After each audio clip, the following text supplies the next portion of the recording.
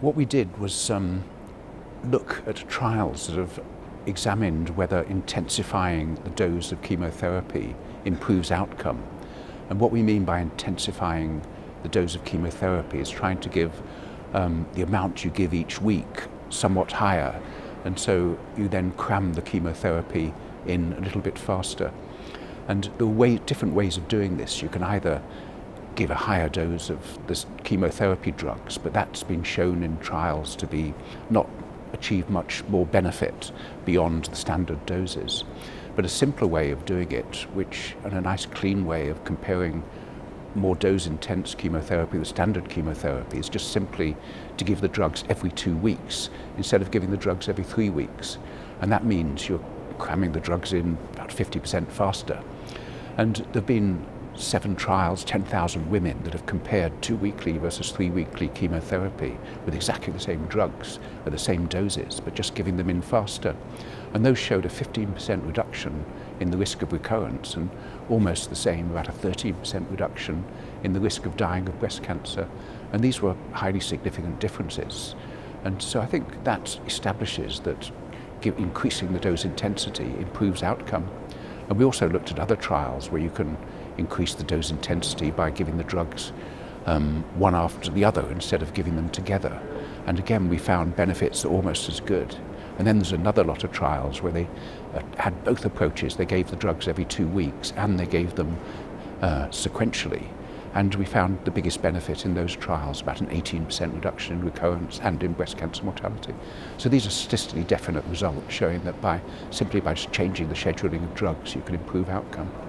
Well, it looks like combining both of them, i.e. giving the drugs sequentially and giving them 2 weekly, had the most promising results. And if you look at the dose intensification you can achieve with that approach, you're almost doubling the dose density, the amount of drug you got every week, while you only increased it by 50% with the 2 weekly versus 3 weekly. So it fitted with the whole theory that increasing dose intensity will be more likely to eradicate cancer cells and cure breast cancer. Well, we had follow-up up to 10 years, and we showed benefit not just in the first 5 years, but it looked like there was still some benefit in year 5 to 9 as well. It would be very interesting to follow the trials up even longer. There was a suggestion that there was even benefit after 10 years. And the trouble with breast cancer is that, especially if it's got estrogen receptor positive, the risk of recurrence continues right out to year 20. So if you've got a treatment that could help prevent these late recurrences, that would be make a big difference in terms of numbers of breast cancer deaths avoided. When people give the 2 weekly drug, in all of these trials, they gave a drug that boosts the white blood cells and makes them recover faster. And so in fact we found there was less hematological toxicity with the 2 weekly than the 3 weekly. And we looked at other kinds of toxicity. Chemotherapy makes women feel tired, there's all sorts of other nasty side effects.